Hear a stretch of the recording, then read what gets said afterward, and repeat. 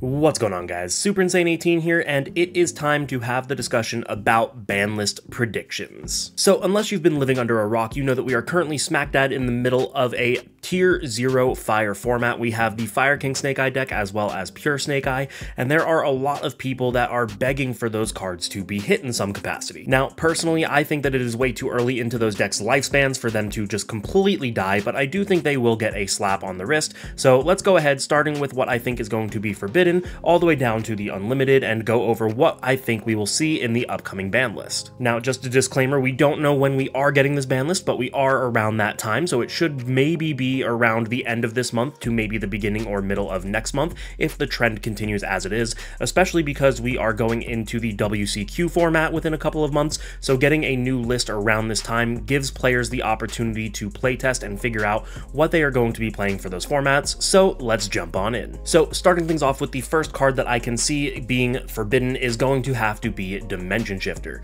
Now, this is a card that a lot of people have been very upset about for a long time because against certain strategies it is essentially a turn skip, being able to just floodgate on turn 0 if your opponent goes first, especially now that we don't have anything like Gamma to kind of stop it, with Gamma being limited to 1 Siphon Gear Gamma. If you're not sure what I'm talking about, this card has very little counters. You either need to open the one of in Called by the Grave, or you have to side deck in a copy of Dimensional Shifter as well as Cross Out Designator if you're not already maining it, and even then you run the risk of bricking on your own Dimension Shifter and not being able to call it off of the Cross Out Designator. This card is a macro Cosmos-like effect, just really strong, and it can only be played in certain decks, which is part of the problem. If this was just a generic card that could be played in everything without really kind of hindering you, it would be a little bit different. But that's why this card is so strong, because there are only a few decks that don't get hindered by it, and therefore you can just turn off almost every other deck in the format by using it. So this is a card that I think has been around for a long time. It got printed originally in the 2019 Megatons, if I'm remembering correctly, as a promo, and the only times that it has really been abusable are in degenerate formats where things like this happen and it just ends up being a turn skip. So even though I like the card because I'm a very big Fluanderies fan, I definitely understand why it is broken and needs to go. Now, the second card on this list we're gonna have to talk about because I'm actually going to change my original prediction. Originally in this slot I had the Gimmick Puppet Nightmare, but yesterday or the day before, not really sure on the timeline, they revealed a ton of new Gimmick Puppet support. So that kind of lowers the likelihood of a card that is part of that archetype getting hit, because unfortunately, yes, sometimes the ban list is used to sell upcoming product, and you don't want to hit a deck that is getting brand new support, even though Gimmick Puppet Nightmare is being abused in a strategy that isn't Gimmick Puppet. So what I think will actually happen now, we're going to go ahead and change that, is we are going to have the Albion, the brand, or whatever the new Albion is. I think it's the Sanctifier Dragon. I don't have it pulled up in front of me at the moment, but the one that is essentially the branded expulsion in the form of a monster that is untargetable.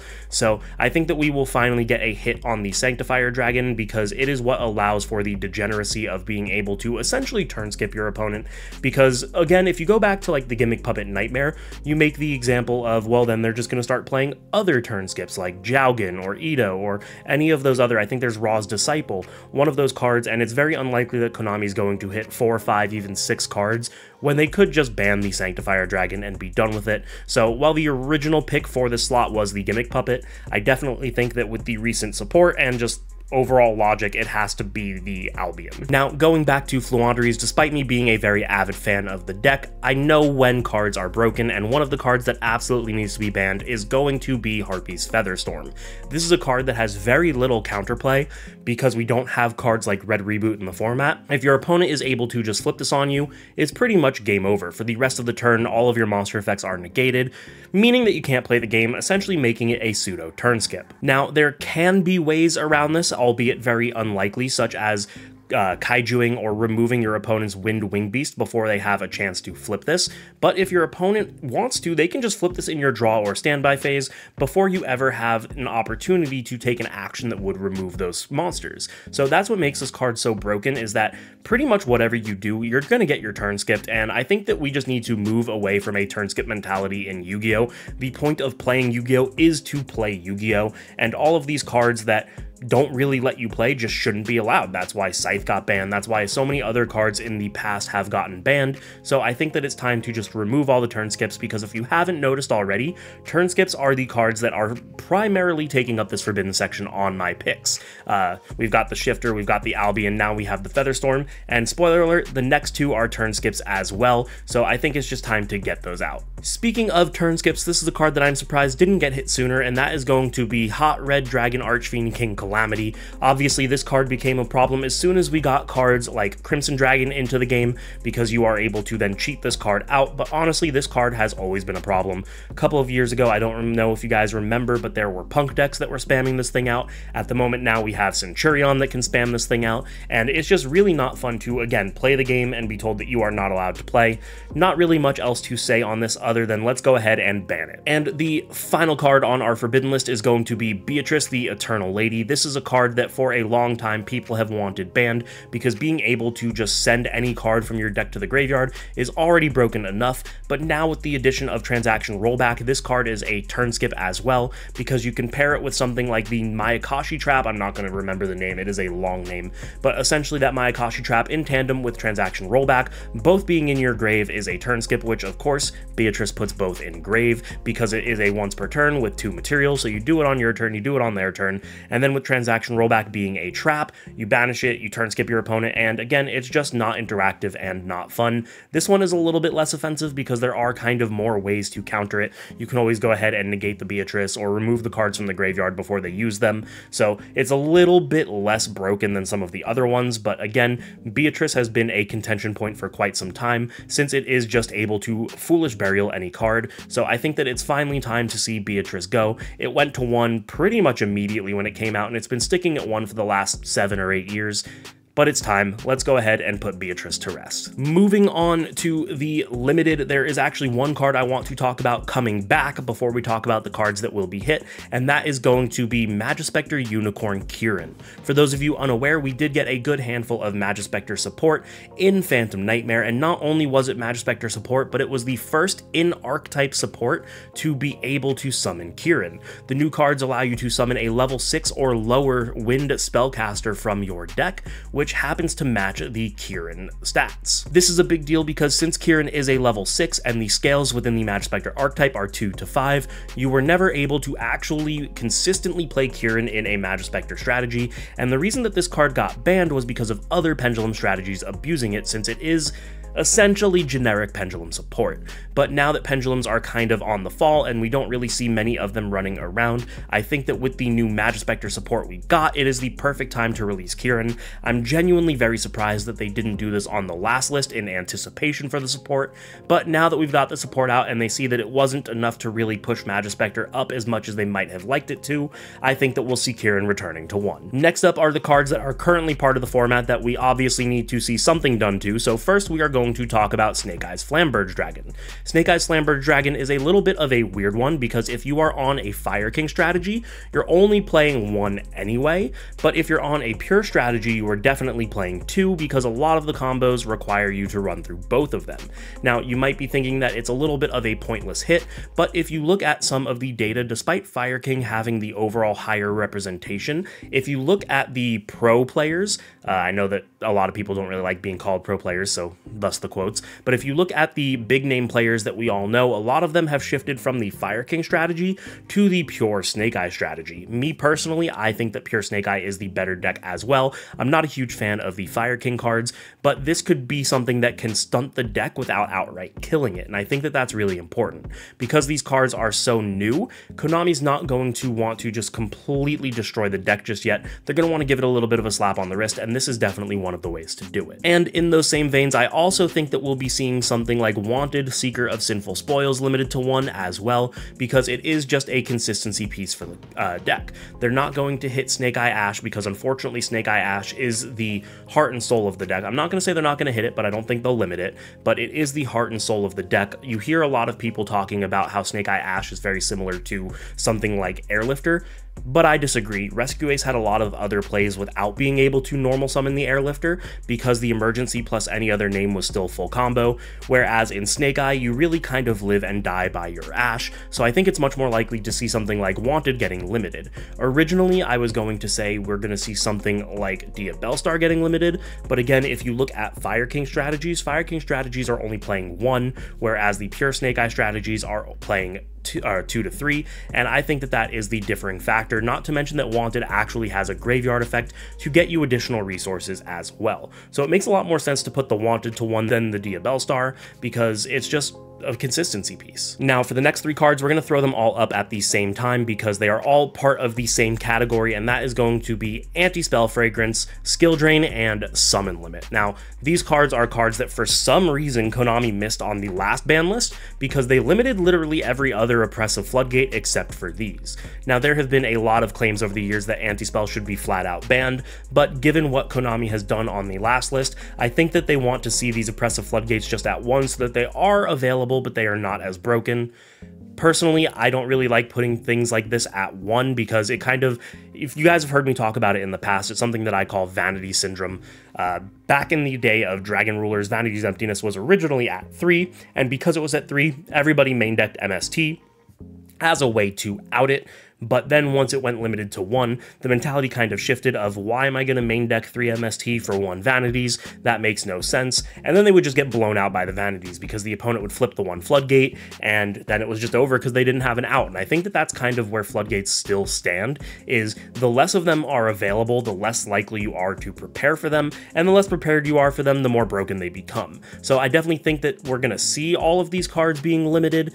Not that I necessarily agree with it, but based on previous lists, I just think that that's how it's going to go. And moving on to the semi-limited, there are a couple of cards that I can see being put here as, again, more of a slap on the wrist. Well, one is a slap on the wrist, one is kind of an apology, and we'll go over that when we get there. Personally, I'm not a huge fan of the semi-limits. I think that putting a card to 2 doesn't really change anything. There are a handful of cards that I think deserve to be at 2, such as Destiny Hero Malicious or Zodiac Rapier, even though Zodiac Rapier is at 1. But the point being is cards that are able to summon themselves from the deck, not once per turn. I think that that is a perfect ratio for cards like that, being at 2. That way the effects are actually usable, but not necessarily breakable. So the first card that we're going to talk about in the semi-limits is going to be Snake Eye Ash. Now, in the previous section, we talked about how I didn't think that they would hit Ash, and then I corrected myself that I don't think that they would limit it. I think that seeing Ash go to 2 is definitely feasible because we still have ways of searching it like Bonfire,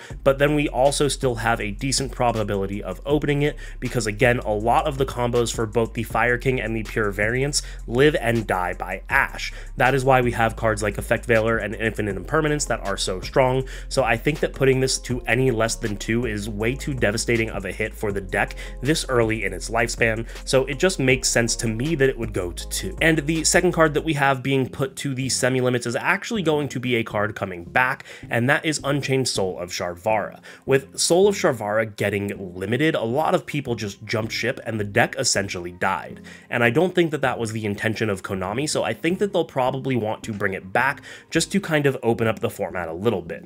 Unchained is still playable. We saw that it had a regional win here in Las Vegas, so it's definitely not the end of the world with Sharvara being at 1, but I think that putting it up to 2 will get players more likely to play the deck again, because I know that it was a deck that a lot of players had a lot of interest in, and they just kind of jumped ship when it went to 1. It's pretty similar to what they did with the Scarecrow for Super Heavy Samurai, is they just immediately hit it to 0.